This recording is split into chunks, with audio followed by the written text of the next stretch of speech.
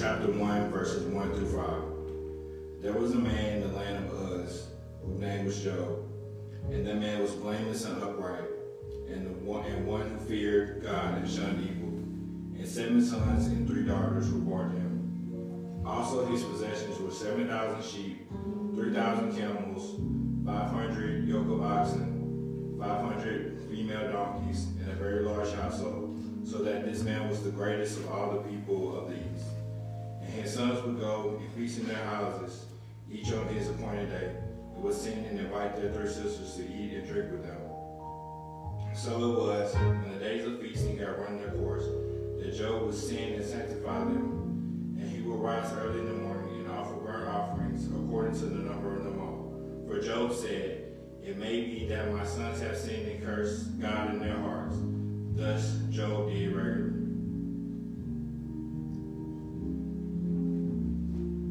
We all bow our heads. Thank you, God, for bringing us here together, that we may be here in Clovis or digitally or wherever we may be at. Thank you, God, for bringing us here to this first Sunday in the new year. A lot of people didn't make it, but we are all still here to tell the story and know that you are blessing us despite everything that's going on in the world. In Jesus' name, I pray, amen.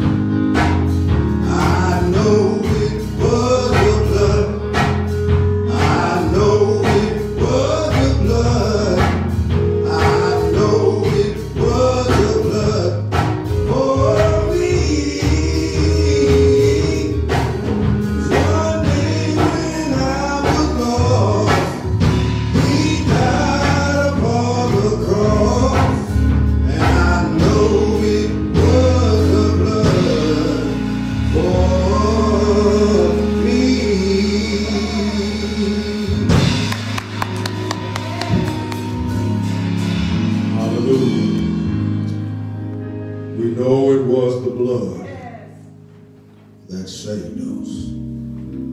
Lord God, we thank you for this time of worship. We thank you for the songs that have been said, the prayers that have been offered, the scriptures that have been read.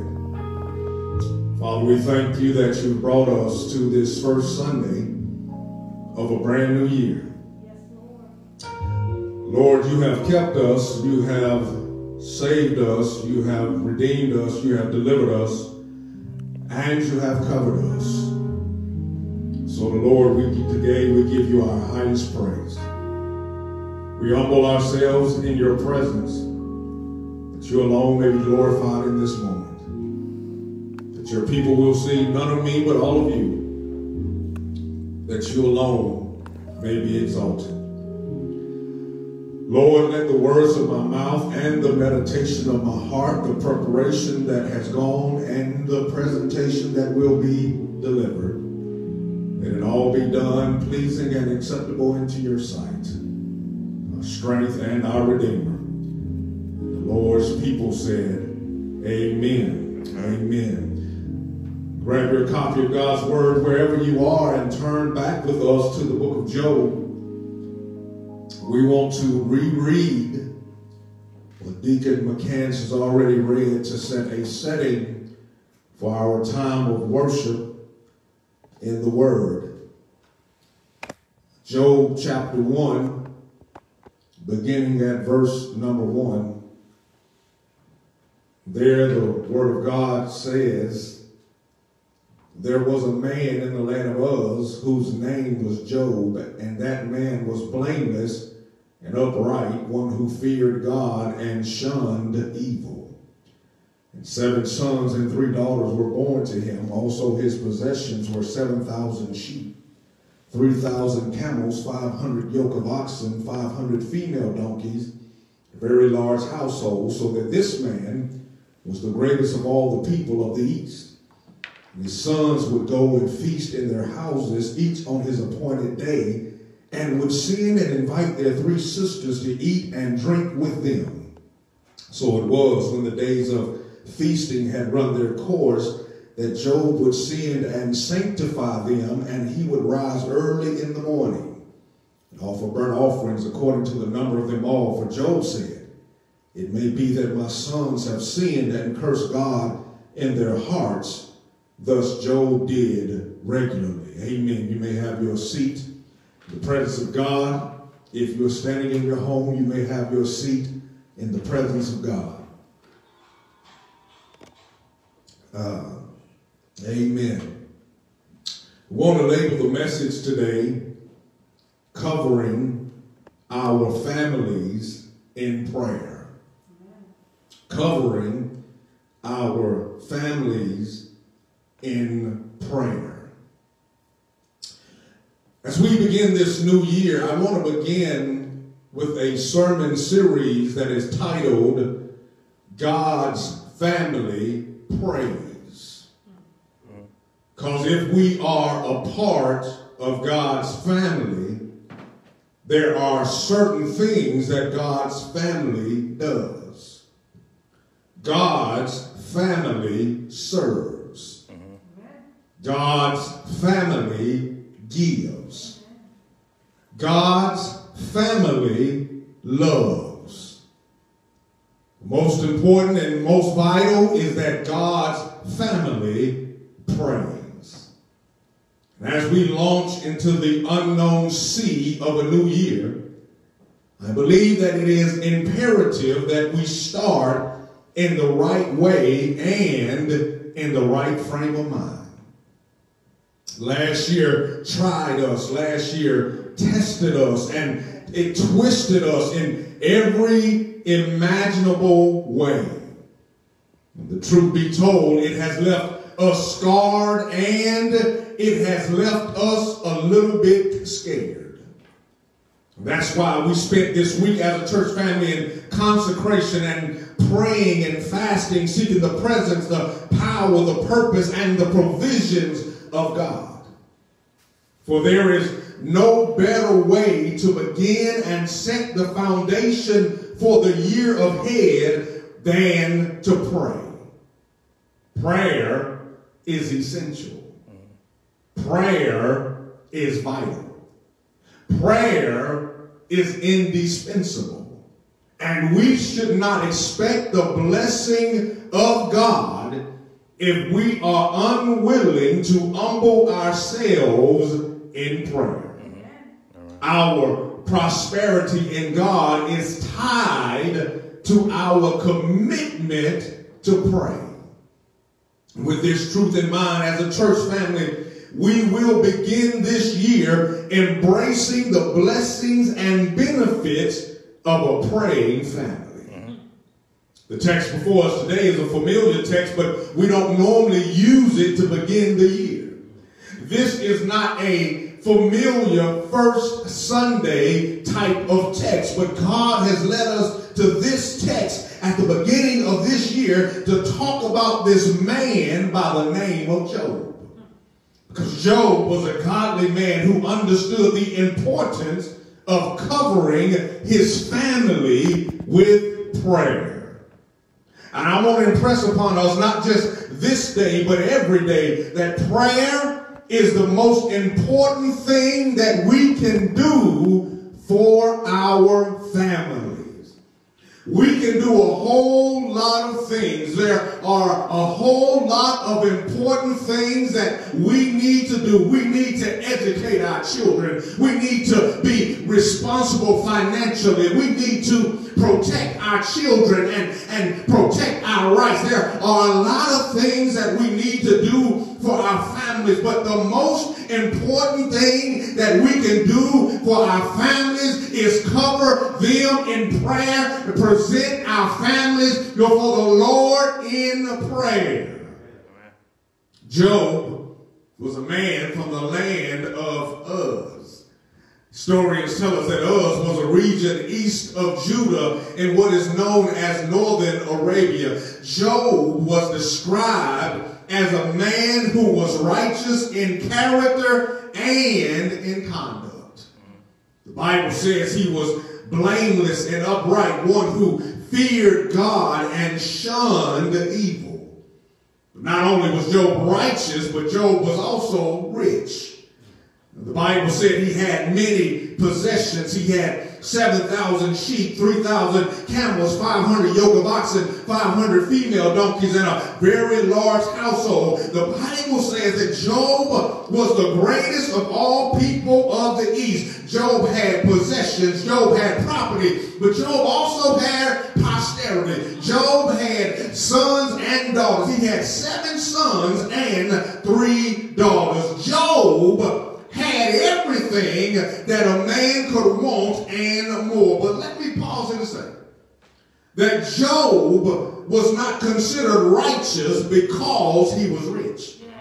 I want to argue that Job was rich because Job was righteous. Don't get me wrong, I'm not promoting a false prosperity gospel that says that when we get saved, we automatically get rich. That's not what I'm saying. What I am saying, though, is that when we are faithful to God, God is faithful to us. When we bless God, God knows how to bless us. Matthew 6:33 says, but seek first the kingdom of God and his righteousness, and all of these things shall be added unto you. The righteousness of God is more than things, but God knows how to bless his people with things. Yes. Job was a man of God, and he was the spiritual leader of his family. Job was the priest of his home. The Bible says that his sons and daughters had a tendency to do what young people did. Y'all are hearing me. It says that they had a tendency to do what young people did. The Bible said that Job's children liked to party.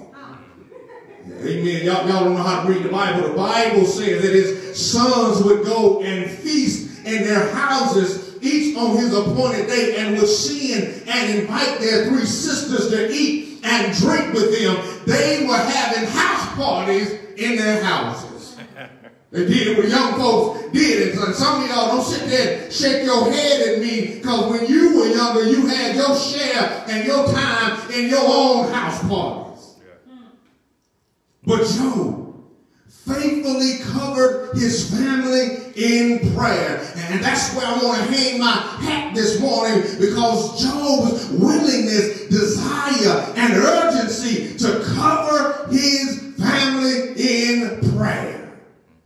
With all that's going on in the world, with diseases that we can't see, with overt racism that we can see, with uncertainty and instability, the question is this morning, are we faithfully covering our families in prayer? Are we praying for our spouses? Are we praying for our children? Are we praying for our loved ones? Are we praying for our church family? Are we covering our families in prayer?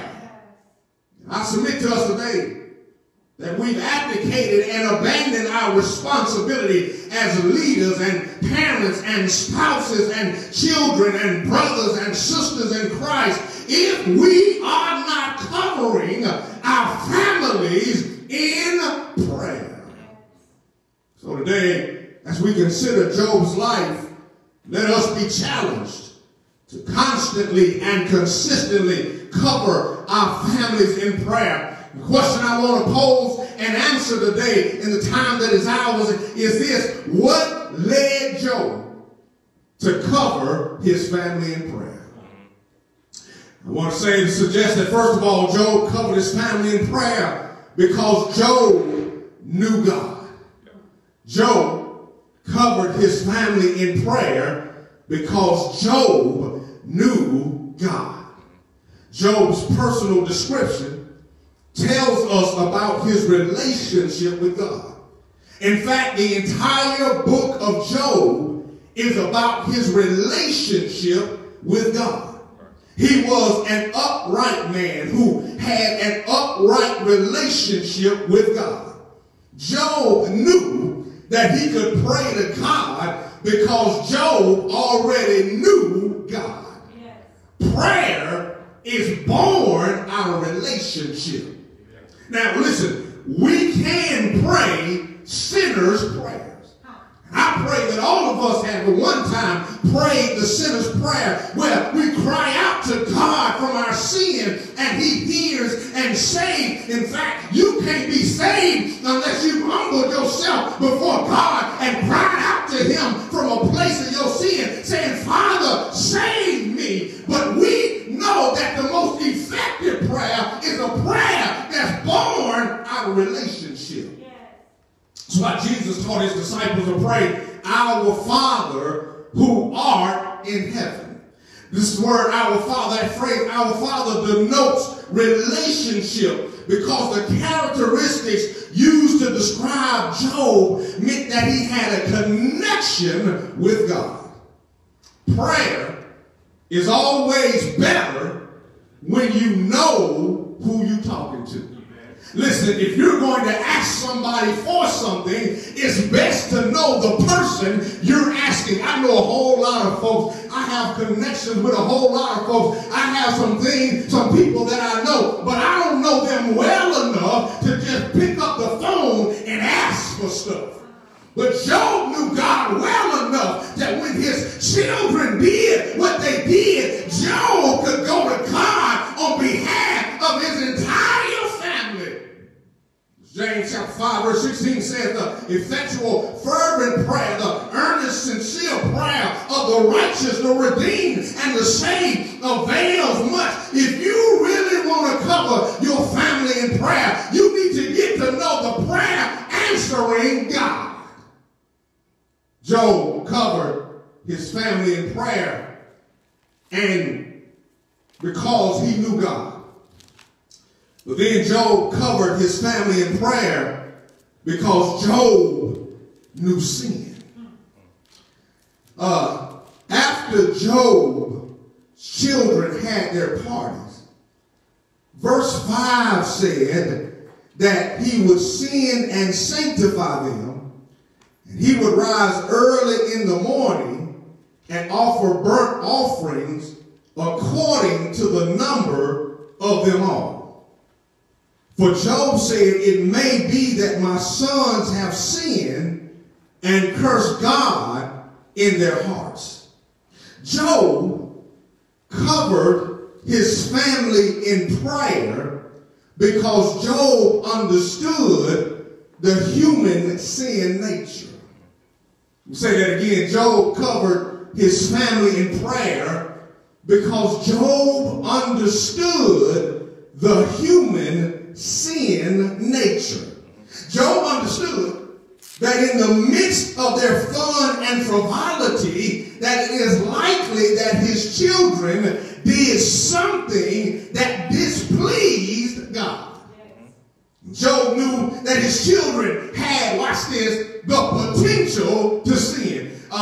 Child of God, let me help some parent here this morning. Child, I know that your baby ain't never did nothing wrong. I know your baby ain't never said a bad word. I know your baby is an angel, but your baby got the potential to sin. Job knew that his children had the potential to sin because Job knew he had the potential to sin. And Job understood that whatever was in him was also in them. I really can't get mad at my sons when they do things that they're not supposed to do because they got my DNA coursing through their veins. And what was in me is also in them. So there's some moments where they're going to make some mistakes because they got the genetic makeup of their father. And all of us have the potential and tendency to sin because we have the genetic makeup of our father Adam. And Job knew that when his sons and daughters got together, there may not have been no Bible study. There may not have been a prayer meeting. So Job said, let me go to God on behalf of my children because they might have sinned against God in their heart. Job knew and understood sin in his children because Job knew and understood sin in his own life. The Bible says that Job was blameless, but he wasn't sinless. Job was upright, but he wasn't perfect. Job knew his own sin, his own tendencies, his own proclivities, his own habits, his own internal struggles. He knew that if sin plagued him, even though he walked with God, then sin most certainly haunted his own family. And when you know that sin is haunting your family, you need to cover them in prayer. I know what's waiting on my children. I know what's haunting my wife. I know that Satan is after my family. So it's my job as the priest of my home to keep my family covered in prayer. Job didn't just give his family over to sin. Job didn't just give his family over to Satan. Job kept praying and sanctifying, and he kept offering sacrifices to God on their behalf. But can I encourage somebody this morning? Job kept praying, and his children kept partying. Y'all missed that. Job, Brother Mo, kept praying, and his children kept partying. The Bible says that Job would pray, his children would party, he would pray again, and they would still party. Y'all ain't hearing me here this morning. There's some parent this morning, some child, some brother, some sister, you've been praying for somebody, and it seems that as long as you pray, they keep doing what they've been doing. But child of God, I want to encourage you. You can't control what everybody does, but you can keep praying for them. Job would pray, and his children would have another party. He said and sanctify them, pray over them, and they still have another party. You would think by now they would understand that their daddy was trying to tell them something. But listen, they were just like the rest of us. It didn't matter what somebody did. I'm still going to do whatever I want to do. You can't control everything that your family does. You can't be everywhere all the time. You can't control everything they will face, but you can cover them in prayer. Because what you don't know, God knows. And what you can't control, God controls. And where you can't be, God is already there. So we keep covering our families in prayer because we know sin and we know Satan is out there waiting on them. But we know that God is wherever our families are.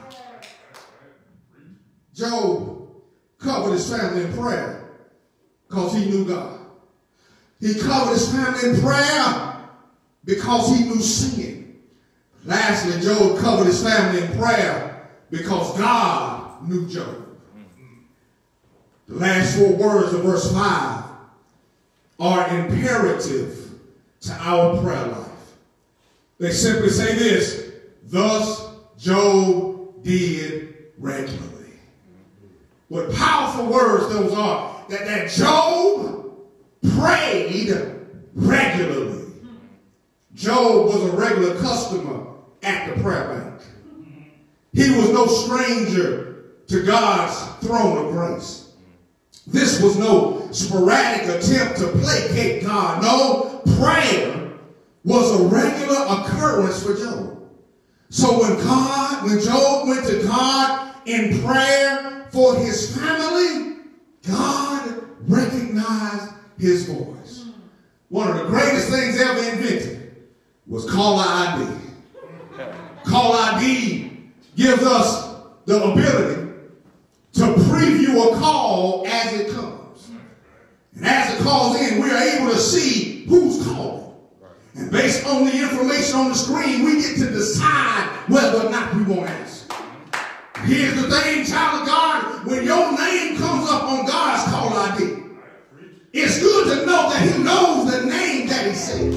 Because when I see unavailable on my caller ID, I'm unavailable to you too.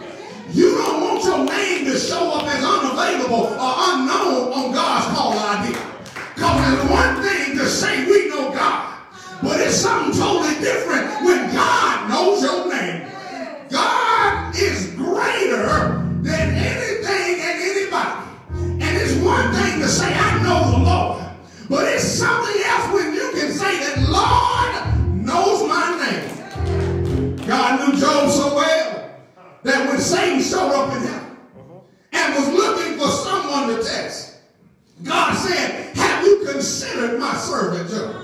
He said he's the greatest. There is none like him on earth. God knew Job so well that he offered him up to be tested by God. Can the same be said to you this morning? Does God know you well enough that he can send a test your way and he knows that you'll pass the test? Does God know you well enough that your name is mentioned in the halls of heaven? Does God know you well enough that when the angels are around the throne, God can say, have you considered my servant, and insert your name?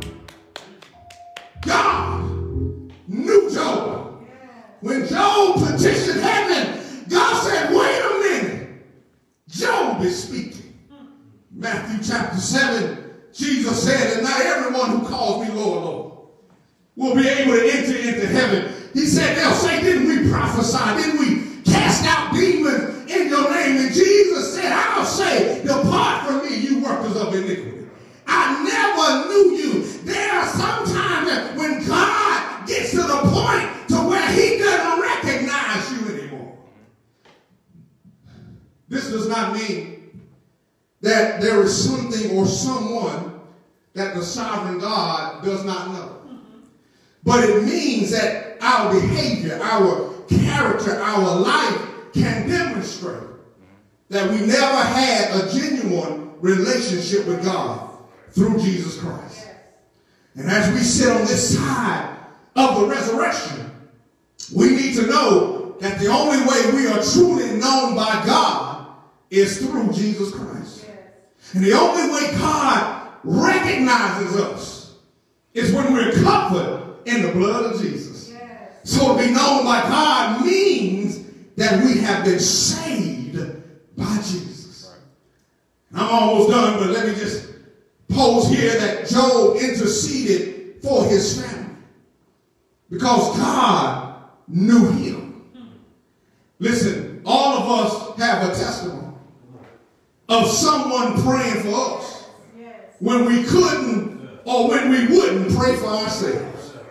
We've all had somebody in our life that we said could get a prayer through. We've all had somebody in our lives that prayed even though it didn't look like things were going to change.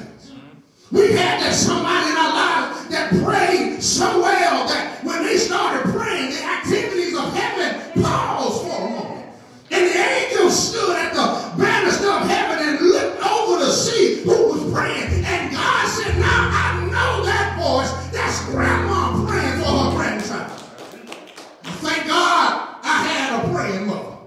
Thank God I still have a praying mother. But when it looked like I was going nowhere and it looked like I would be nothing, my mama just kept on praying. If it had not been for her prayer, I know I wouldn't have made it. But God knew her so well that he answered her prayer for me. And here I am today, the answer to my mama's prayer.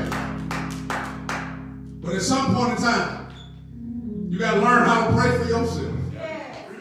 At some point in time, you got to get to know him for yourself. Because mom and daddy and grandma and grandpa, aunties and uncle can cover you in prayer. But they can't save you. If you're going to get to heaven, if you're going to make it in this life, you got to get to know him for yourself. Then you got to get to be known for him for yourself. The conclusion of this portion of Job's story is somewhat anticlimactic. In fact, it's somewhat disheartening. Because after all of his praying, Job lost all 10 of his children. All of them died in one violent storm. Job prayed for them. Help me here, Holy Spirit. And he still lost them. And I can't explain why even though Job covered his family in prayer, tragedy still struck. I can't understand why God would allow this to happen even though Job had been faithful. I can't tell you why tragedy and calamity hit Job. I can't tell you. I don't know the answer, but I know that God is sovereign. Yes. And sometimes he does things that we may never understand. Job covered his children in prayer, and one day he got the news, Job, all of those kids you've been praying for are gone. Everything that you worked for, Job, is gone. Everything that you accumulated, everything that you had, Job, is all gone. But wait a minute, Lord, I've been praying. I've been fasting. I've been sacrificing. I've been doing the right thing. And now I've lost everything. What do you do when you've been faithful and all of it is gone? That's what 2020 felt like for a lot of us. We did all the right things. We dotted our I's. We crossed our T's. We did what we were supposed to do. And we still lost. Things still didn't go right. What do you do when you've been faithful and you still lose? Well, when we look at Job's story, what we discover is that even though he lost everything, Job kept on praying. Child of God, I want to tell you that when you pray, there's no guarantee that things will turn out the way you want them to. I can't promise you that every day will be sunshine. But what I can tell you is that you need to keep on praying. No matter what it looks like. Just keep on praying. No matter what happens. Just keep on praying. Because Job lost it all. But Job kept on praying. And for 42 chapters, Job was praying and talking to God. Even when his wife doubted him, Job kept on praying. when his friends doubted him, Job kept on praying. Job prayed for 42 chapters. And after 42 chapters of sickness, 42 chapters of loss, 42 chapters of ridicule, 42 chapters of accusation, God turned that thing around for Job. Because Job chapter 42 and 12 said the Lord blessed the latter days of Job more than the beginning. After all that Job went through, God gave it all back to Job. After all the tears he cried, he gave it all back to him. And if you don't believe this story is real, if you don't believe that God knows how to restore, just this morning in prayer, I came across a story of a family that lost all 3 of their children in a terrible car accident. The mother was driving and she was hit broadside. And all 3 of the children in the back seat were killed. They were all in different hospitals. The father ran to the first hospital and they told him that he lost his daughter. He made it to the second hospital. They told him he lost his other daughter. He made it to the other hospital and his son was barely hanging on. So they transported his wife from one hospital, brought her to the other hospital so she could say goodbye to her child before he died. And they said our heart was broken, our life was destroyed. But if you don't believe God can restore, 1 year later, she got pregnant with triplets. She lost 2 girls and 1 little boy. And when the triplets came, it was 2 girls and 1 little boy. I'm trying to tell you that God knows how to restore.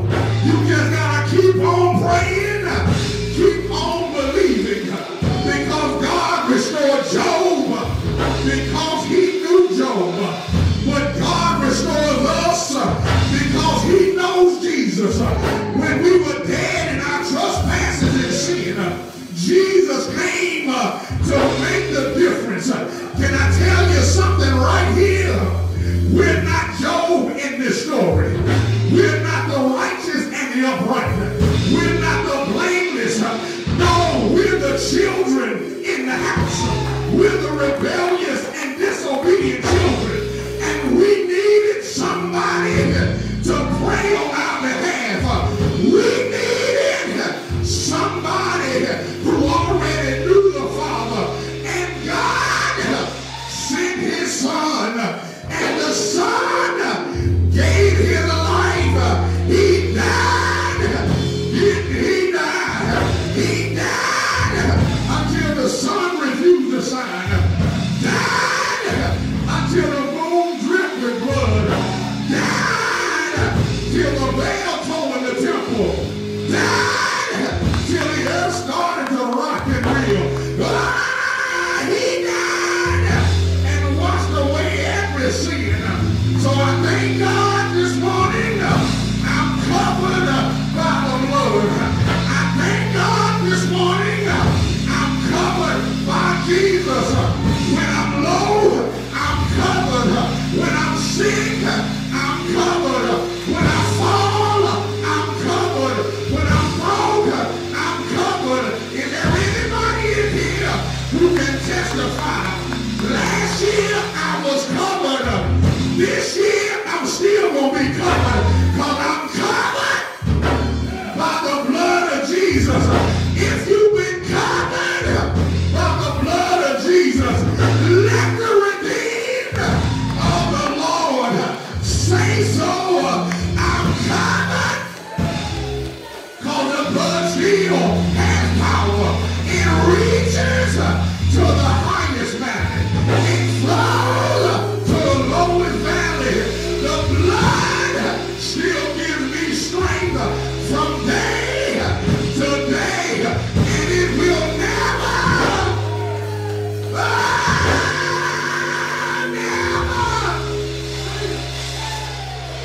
lose its power.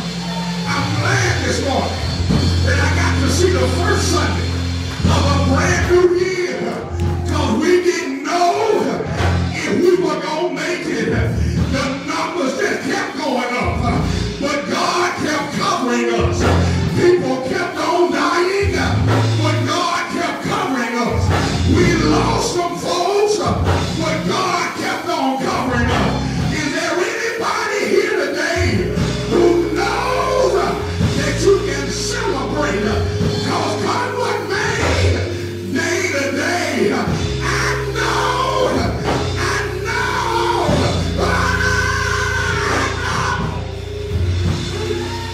He will.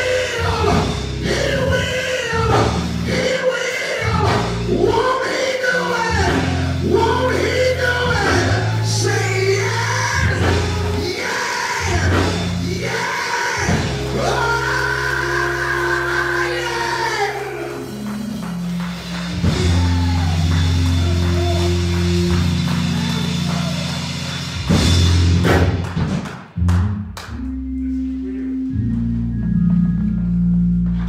we have an awesome responsibility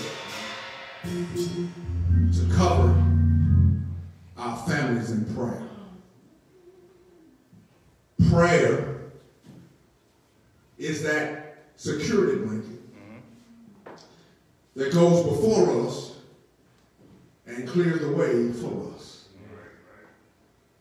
I know in my own life, I've done enough stupid stuff to take my life out time and time again. But now that I look back on it, I know God had a plan for my life. I also understood that my mama was praying. I'll never forget the image. No matter what time I came home, no matter what I had been doing, no matter how drunk I was, my mama would be sitting in that chair with the Bible laid open on her lap. And I'd wake up and I'd say, Mama, why aren't you in the bed? She would say, because I've been praying for you. And I understand now that I'm a father. Every time my children walk out of the house, I'm praying for you.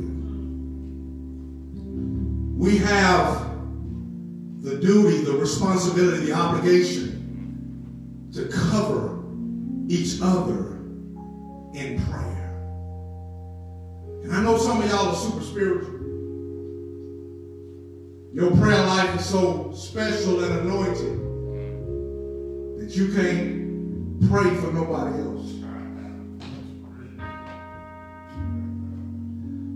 Prayer ain't real prayer until you can think about somebody else's real prayer.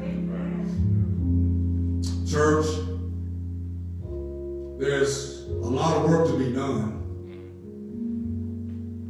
but none of it can be done until we cover each other in prayer.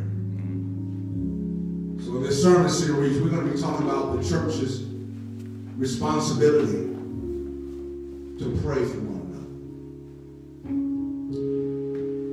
We forgot our responsibility. We got so busy doing everything that we forgot to do anything. There is no ministry without prayer. You notice in the Bible that before Jesus went into any ministry and endeavor, he took time to go somewhere and pray. And you know, one of the things that I love that his disciples didn't ask him, how do we build bigger churches? They didn't say, Jesus, teach us how to raise money. They didn't say, Jesus, teach us how to get folks in. They said, Lord, teach us how to pray. Yes. Yes. Can I help you this morning? If you pray, all that other stuff happens. Yes. But if you leave prayer out, none of that stuff will happen. So, child of God, this morning, parents, children, brothers and sisters, we have this awesome responsibility, this duty, to go before the Lord every day and pray. And pray grandparents, let me encourage you one thing that I read in the text just this morning. The Bible says that Job would send for his children and pray. It means he didn't just pray for them. He prayed with them. They listen, they still went out there what they did. But Job said, listen, when you get done, I need to see all y'all. So I can put my hands on you and pray. Young folks, our kids, our children, our young people, they're going to be young folks. But they need to know and hear you praying for them. They need to hear you calling their name before God in prayer. I know, listen, I'm just as guilty. I lift every one of my children up every morning in prayer. I call them by name. But I'm not as good as praying with them as I am praying for them. So my admonishment when I read that text is, Pastor, you don't just need to pray for your children. You need to pray with your children. Because they learn how to do what they see you do. I'm good. Hey, listen, my boys know Daddy's in his office, he got the door closed, Daddy's in there praying. They know that. But what would happen if I invite them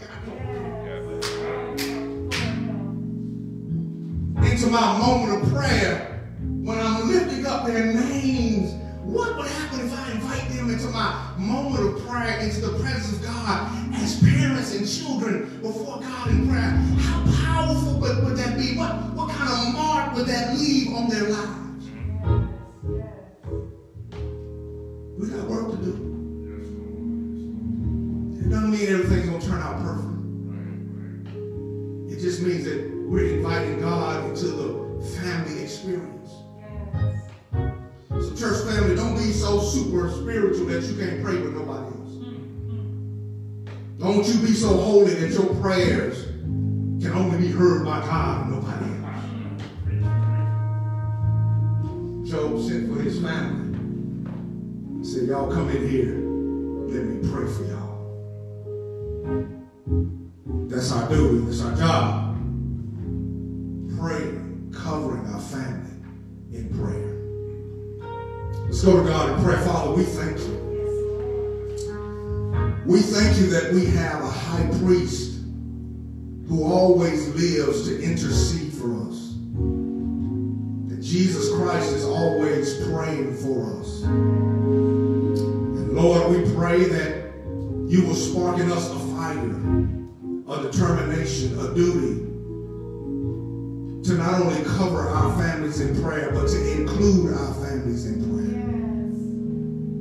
That we will be compelled, oh God, by the Holy Spirit, to wrap our arms around each other, heart in heart, hand in hand, and spend time in prayer with one another. The world, oh God, has lost its mind. There are dangers everywhere. Satan is crouching at the door. And so, Lord, before our families leave the house, we need to cover them in prayer. And Lord, right now, even though we are socially separated, there's nothing that can separate us from the love of God. There's nothing that can separate us from each other. We are socially, physically separated, but we are spiritually connected. So we can still pick up the phone and pray for each other. We can still get on social media and pray for each other. We can still use technology to pray for each other. It is imperative that we pray for one another because God, family, prays. Lord, if there's someone who's watching this who doesn't know you, who doesn't know how to pray, we stand in the gap for them today, oh God. We stand in the intercession for them today. We are crying out on their behalf because, Lord, they don't know the words to say. But, Lord, you said that if we confess with our mouth and believe with our hearts, we shall be saved. You said that whoever calls on the name of the Lord shall be saved. You said that if we confess our sins, you are just and faithful to forgive us of all of our sins and cleanse us from all unrighteousness. So, Lord, if there's someone today who doesn't know you in the pardon of their sin, who doesn't know you as Lord and Savior, have not surrendered their life to you.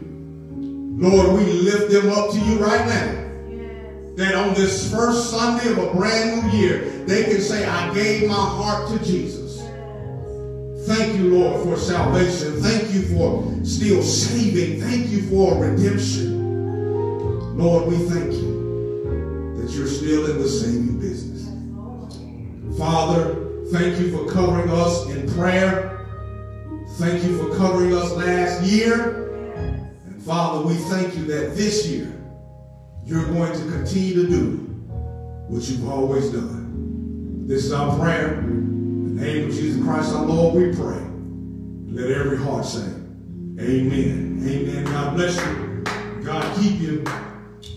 We are going to now move into our Lord's Supper time. We're going to celebrate the communion of the saints, this memorial supper where we embrace the reality that Jesus Christ has died on the cross. He has rose and he lives forever.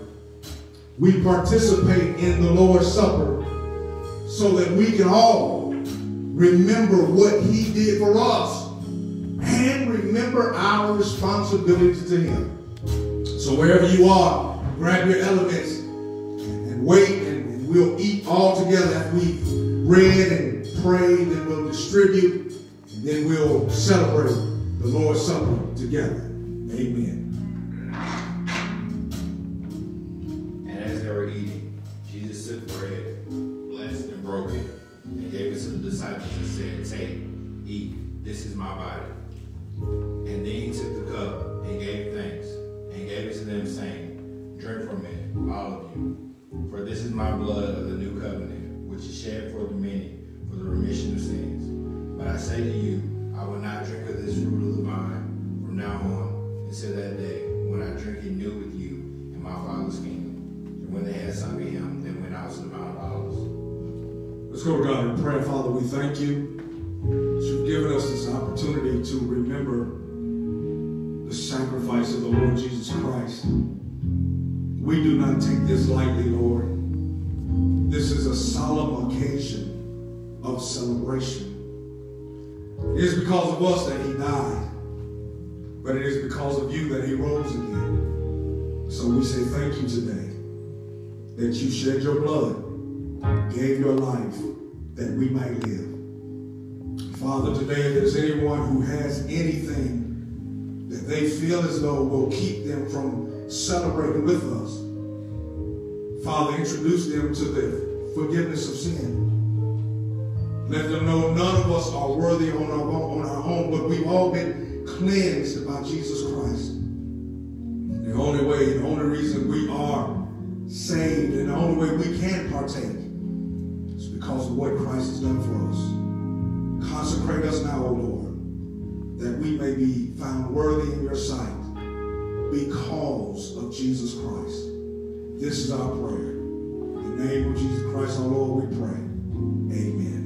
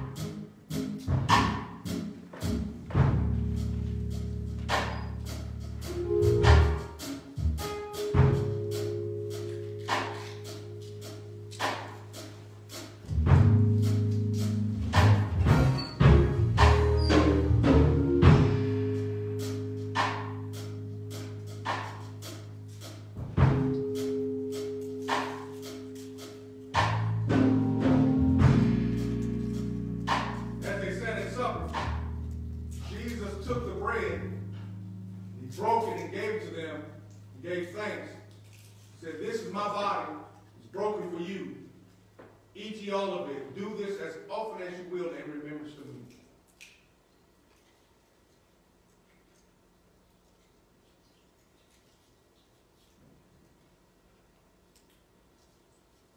Now supper, he took the cup. He said, this is my blood that's been shed for you, the blood of a new covenant. Drink ye all of it. Do this as often as you will in remembrance of me.